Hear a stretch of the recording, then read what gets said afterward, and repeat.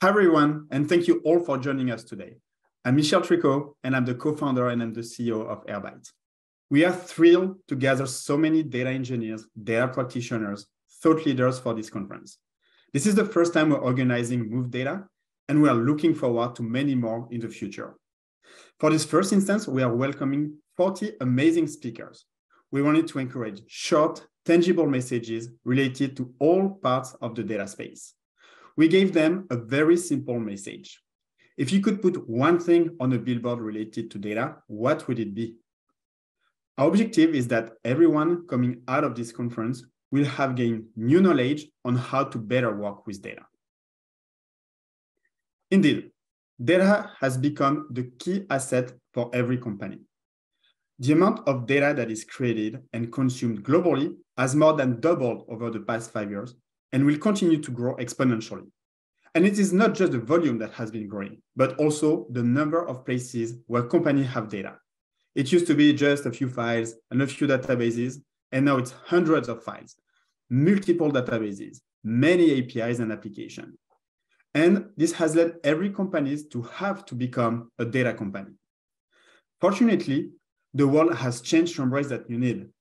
First, modern data warehouses and modern data lake have made data processing more accessible to a wider audience. Second, we've seen a few products come to the market to access that siloed data. And this is why we started Airbyte. We wanted to evolve the way people approach data movement. We created the leading open source ELT platform, and our growth and adoption over the past 2 years have been incredible. Over the past 2 years, we focused our product and engineering effort on two main initiatives. The first one is the platform, which is everything related to the orchestration of jobs, the operation, the configuration, the scale of the platform. The second one, the connectors, where we release many out-of-the-box connectors for the most used API. We also release many database connectors, including Postgres, MySQL, and most of the cloud-native databases. As part of these efforts, we spend a lot of time building more tooling to make it always easier to address the long tail of data connectors and simplify both the build and the maintenance of connectors. And we also released Airbyte Cloud back in April 2022. This product is following a very similar growth to what we've seen with open source. We are very proud of what we've accomplished, but we did not do it alone. We have an incredible community, with many of you probably listening to me right now.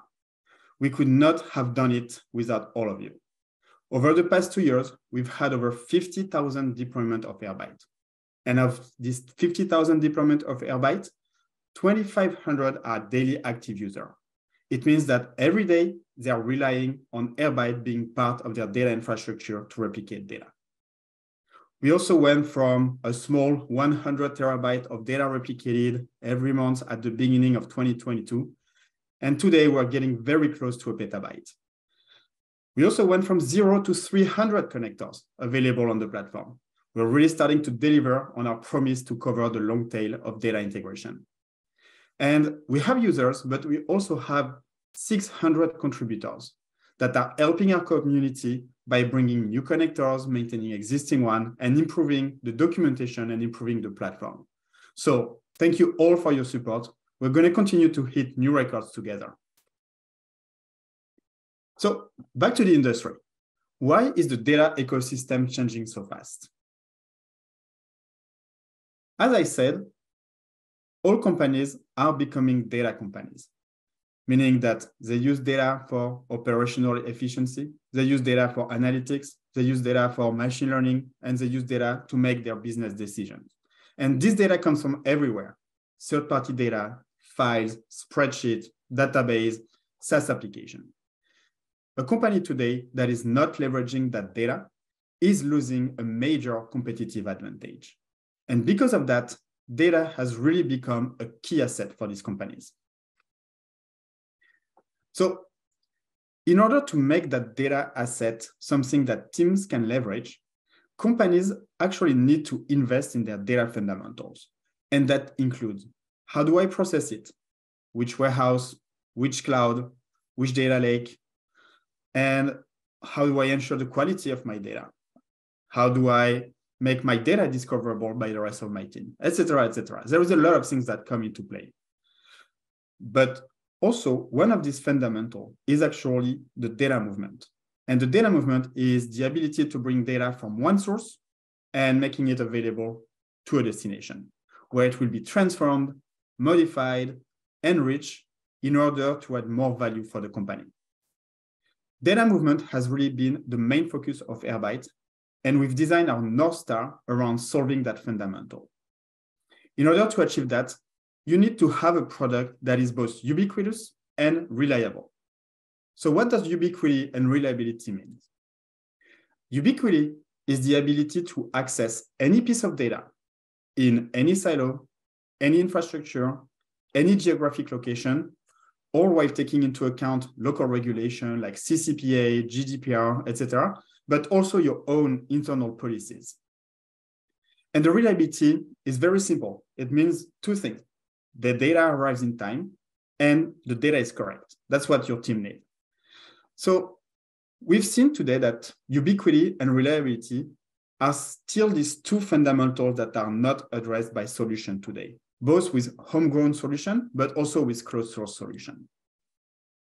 So when we studied Airbyte, we actually spoke to a lot of users, a lot of companies across many industries, many of which were already using ELT platform.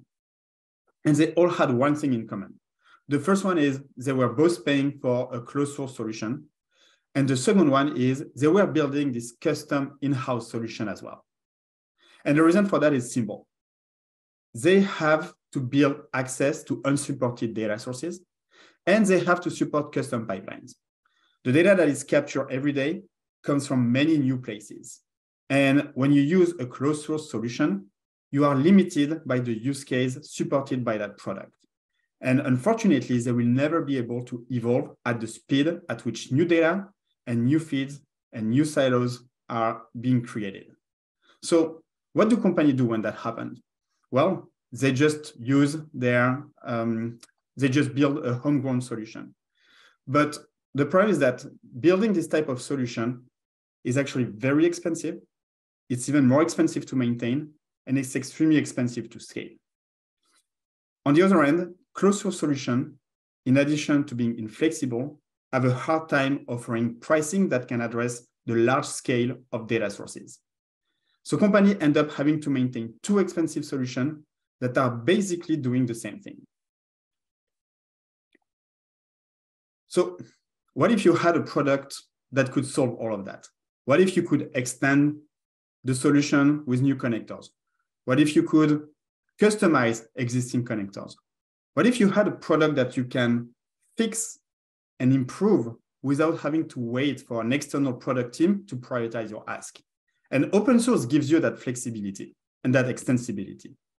And it's also giving you the control over your data.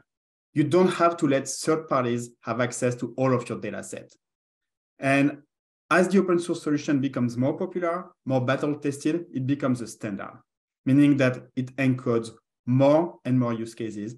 It solves more and more edge cases, and it allows to cover more and more of your needs. This is what a ubiquitous and reliable solution looks like for data movement. And this is why we built Airbyte. So with this North Star of ubiquity and reliability in mind, we really want to announce 3 product releases. The first one is what we call our low-code CDK. Addressing the long tail is a must-have for ubiquity. We released the original version of the CDK in May 2021 to help our team, to help our community, to build and maintain higher quality connectors. And yeah, over the past year and a half, it brought us 200 new connectors into the platform. Now, with the low-code CDK, we now have a declarative way of building these connectors. And you know what? We released it in September 2022. And guess what? Over 1 month, 75 new connectors got built, and more are actually coming. See, this is a total game changer in the data movement space. So if you want to know more about it, Alex from Airbyte will be doing a deep dive presentation today around 11:30 Pacific time. But don't think we're going to stop there. We can do better. We are also building a low-code builder on top of that CDK. It will allow anyone to build and maintain connector via very simple connector UI. But you know what? Let's take a look at it. So during this demo, we are going to build a connector from scratch using the post-hog API. So the first thing we're doing is we're actually configuring the first stream, which is the first place where data is coming from. And this includes configuring all the necessary input, documentation that user will need to provide to run the connector. Once this is done, we start configuring how do we access the API? What kind of authentication do we need? And then once this is done, we can start testing this configuration. So we have the ability to do that inline. And let's go into the details of what comes into the configuration of a stream.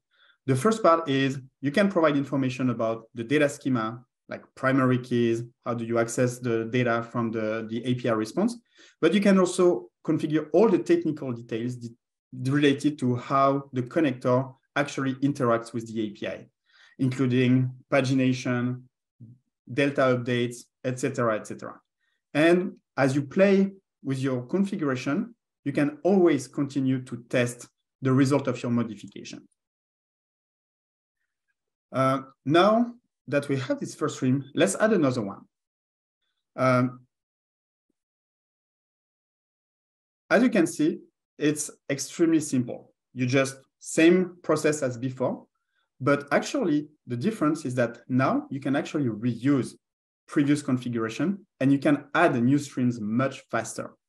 And this allows us to build new connector extremely fast, but very importantly, it makes the maintenance much simpler. You don't have to dive into code. You don't have to dive into a file. And that is what will allow us, that will allow our community to cover a very large percentage of the long tail of connector. See, took us only 2 minutes and we have a high quality connector. Isn't that amazing? And you know what? The final version is available in Q1, but the V0 is already available on the Airbyte master branch. The next release is the ability to split the control plane and the data plane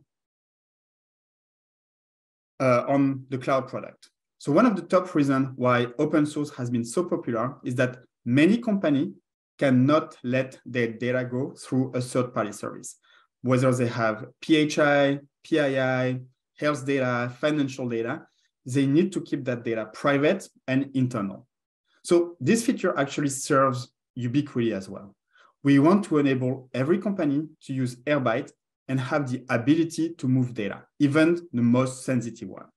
It allows for maximal security and compliance.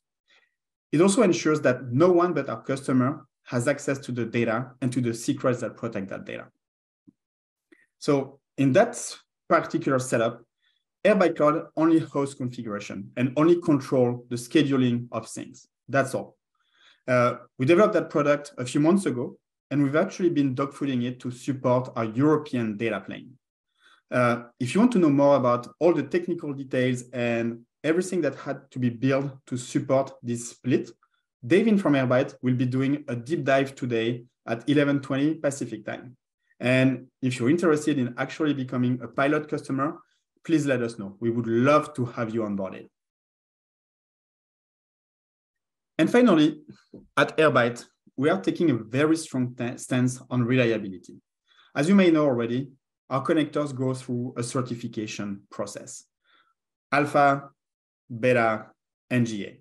And this certification process actually takes into account multiple dimensions, multiple signals, including the breadth of how much data is covered by the connector, how well it's doing it, and also how much is it being used. So how many edge cases have been discovered. So starting from the first week of January, we'll actually stop charging for alpha and beta connectors on cloud. Our customers should only be paying for the best connector. And this is what it means for us at Airbyte to build a reliable platform. You need to be able to fully depend on the data that's coming into your destination system. And this change will also create a very strong incentive for all the participants of our maintainer program and also for our own team to bring more connectors to GA faster. So in a way, we're aligning your incentive and Airbyte's and the project incentive. So these are only 3 immediate releases, but don't worry, 2023 will also have way more things that we want to announce.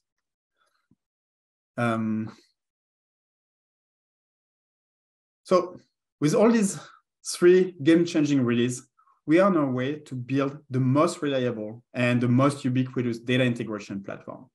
I hope you all enjoy that first talk of the conference, and stay tuned. We have a lot of amazing speakers coming over the next 2 days with short and impactful talk. We all hope you will have an amazing time during this first edition of Move Data. Thank you so much for attending. Cheers.